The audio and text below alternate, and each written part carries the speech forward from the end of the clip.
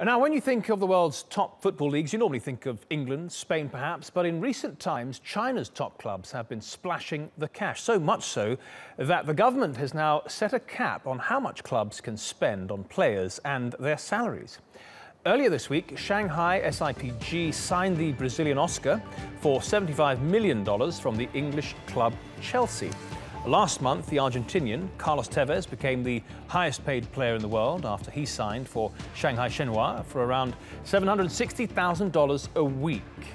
Well, those signings are likely to be a thing of the past after China's sports authority told clubs to invest more in local youth football rather than expensive players, foreign players.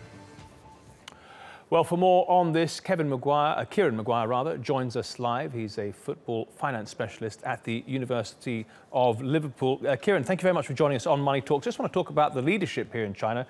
The President Xi Jinping is a huge fan of football. Are you surprised that the government wants to bring in these caps? It does seem a little bit strange because initially the Chinese government were very keen for China to become a major player in the world game. President Xi wants to host the World Cup, and to do that, I think China needs to move up the FIFA rankings. It's currently ranked just above the Faroe Islands, which doesn't really give it a lot of credibility.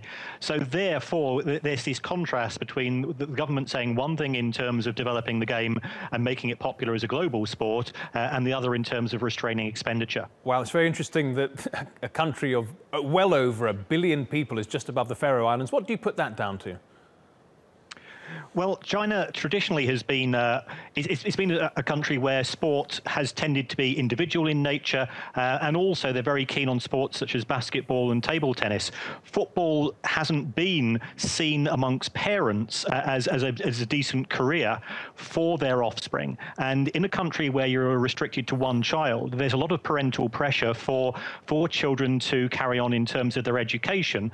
And many parents feel that by going into football, their children would be going into something which isn't going to generate income for the family. But do you think it will move towards the European model where people see just how much huge fortunes that the footballers are making playing football, and that'll push people to put their kids into football?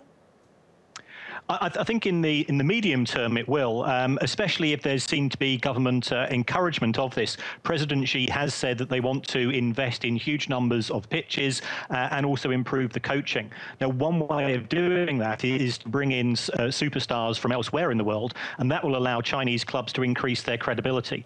If you do that, then all of a sudden the children and the parents both become interested in the game, and as a consequence, I think that the game will take off to a greater extent.